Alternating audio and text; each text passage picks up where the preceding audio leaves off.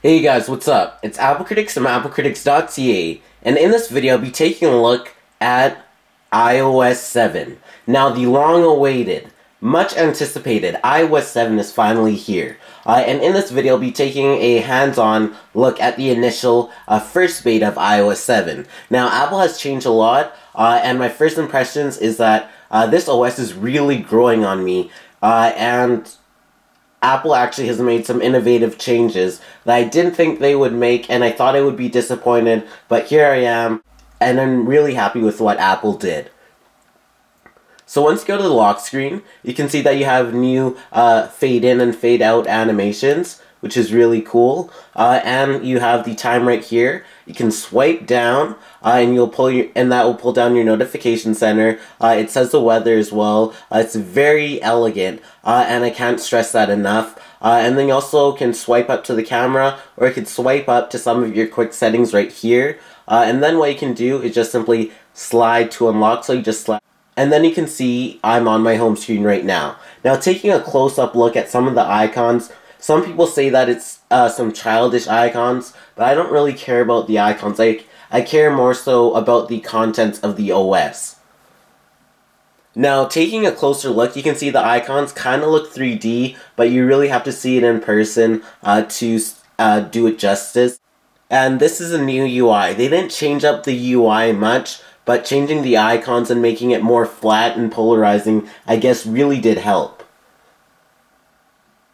Now, if you go into the messages, you can see it's a new messaging app, and say if I message, you can also see that there's a new keyboard, which is also very nice.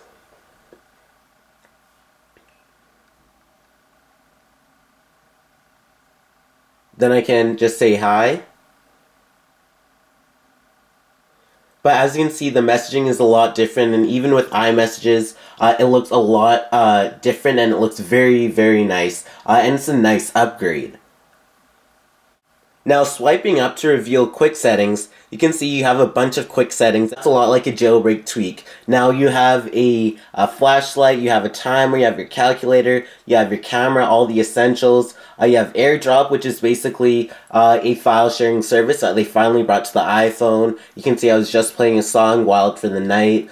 Brightness right there. And you have some 5 toggles right here as well, and that's a really nice addition, and I really do like the quick settings. And also, this is a little hidden feature, so if I just swipe down, you can see I can search my iPhone for any app, so say for example the camera, and you can see it will just bring it up like so. Now going into the camera, there's actually a lot changed with the camera. You have these buttons at the bottom that include video, photo, and square, and also panorama. Now going into video, it's a nice new interface. And say if I start recording a video right now, you can see the time at the top, you can see the new record button, and it can stop and then go back.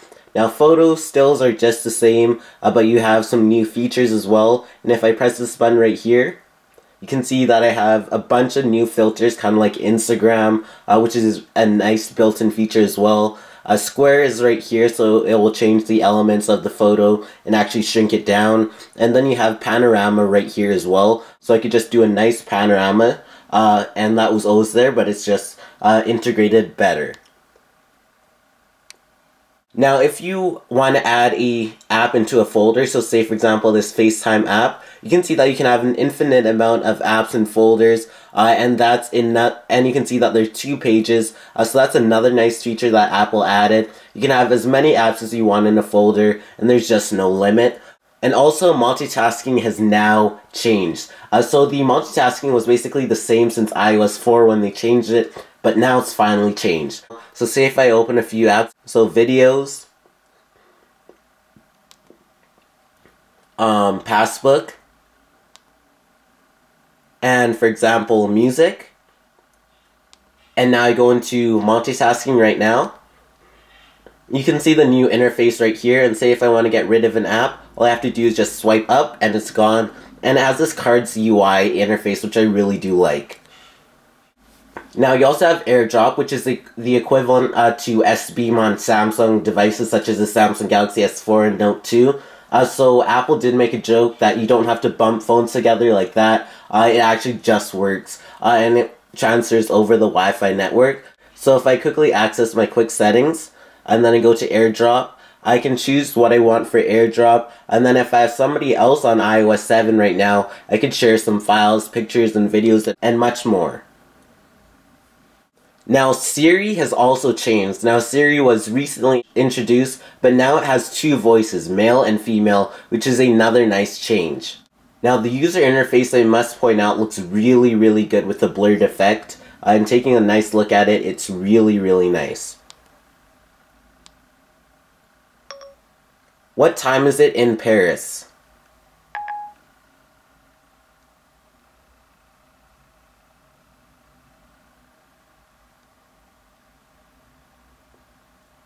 Now, Siri does work, it's just taking a little bit, but overall the user interface does look really nice. Now, Siri also can control Bluetooth, brightness, Twitter integration, Wikipedia, and Bing, and also that's a very nice feature. Also with the App Store, apps now automatically update. The App Store didn't receive any changes, but it did get changed in iOS 6. Now, iTunes Radio is also in the Music app, and on that point, the Music app has also changed a lot. So if you, say for example, go straight into the cover flow, you can see all the music that you have with all the albums, especially if you bought the music like I did. It really helps to see like a really nice picture of all the albums that you have, and that's the new cover flow. And also the songs are a lot different. So say for example, I play some Kendrick Lamar, and then I pause it, you can see that the interface has also changed a lot. So you have the play buttons, the music, and everything, and the album artwork. And if I go to the lock screen, you can see that it does look very elegant once I'm playing a song. So as you can see right there, you have the album artwork, which does look very nice. It's really integrated seamlessly. It can just simply swipe to the left and go straight into the song. Now, some other features is that phone, FaceTime, and messages now have blocking, so you can block certain numbers to stop them from calling you, or FaceTiming you, or messaging you. Now, the weather app. The weather app is just simply stunning. Now, going into it, it looks really, really nice. This is one of my favorite upgraded apps so far. You can see, looking at Vancouver's weather, you can see everything right there. It just does look really elegant, and I like how they borrowed some features and design from Yahoo, and this is looking very solid. Now, Safari is also revamped. So if I go to none other than applecriticsYT,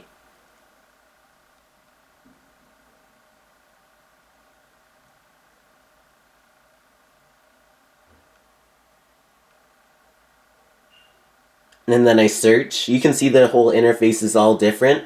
And then I can add some tab browsing. So if I go to Apple, for example, and then I load up another tab, say for example, Yahoo, you can see that you have this nice tab browsing right here, and it's very 3D-esque. And that's the new changes in Safari. And Safari also has a lot of changes. Now, some other notable features is that the calculator has changed, and it does look a lot Apple-esque, and it does look very elegant. And also, there's a new Game Center redesign. Now, with FaceTime, you can also chat just audio only, kind of like Skype. So that's a feature they should have had a while back. And you have notification sync, so your notifications can sync all across your devices. You have the improved Mail app. And if you go into the phone app right now, you can see it's changed a lot. The keypad is a lot different, and I really do like that. You have a new Photos app. You now have an inclometer, and that's basically a gravity 3D space meter that was introduced into iOS 7. You have a new calendar activation lock, which prevents thieves from wiping your phone. So it's kind of like an anti-stolen iPhone thing, which is a nice feature. There's a new Maps revamp, like a lot of features are added, and I really think it's stable now, and it won't lead you to a dead end or anything like that. and there's no more faces and places, so whenever you take a picture, it usually would geotag where you took it, so if you took it at your house, it'll show it on the map, but that's no longer there. And there's also, I have to say, iOS 7 is really good. I cannot explain how good iOS 7 actually is, and I'm really surprised, and it's a nice upgrade.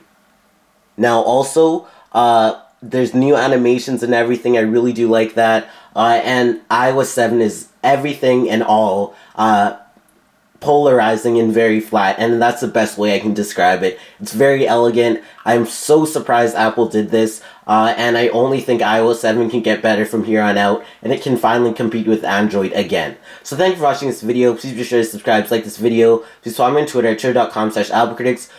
Also go ahead and like this video to know you watched, and go ahead and check out my Facebook fan page at facebook.com/applecritics, and go ahead and buy an Apple Critics t-shirt to support me, and that will help me make more videos.